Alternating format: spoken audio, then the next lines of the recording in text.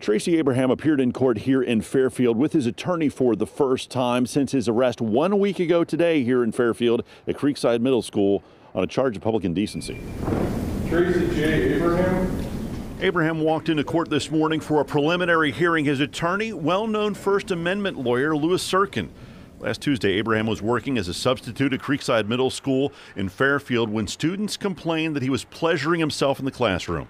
The school resource officer stepped in. Abraham was taken into custody. According to his arrest record, Abraham admitted to viewing explicit pictures on his phone and fondling himself.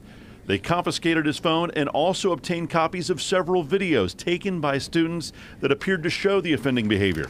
Fairfield City Schools declined further comment on the case today, but said in an earlier statement, "We want to assure you that this individual will not be returning to our schools. The school district will be reporting this incident to the Ohio Department of Education." Abraham was released on his own recognizance during an earlier court hearing. That bond remains in effect at this point. One of the conditions, he must stay away from areas where there are children under the age of 18. He'll be back in court here next month. From Fairfield, Andrew Setters, WLWT News 5.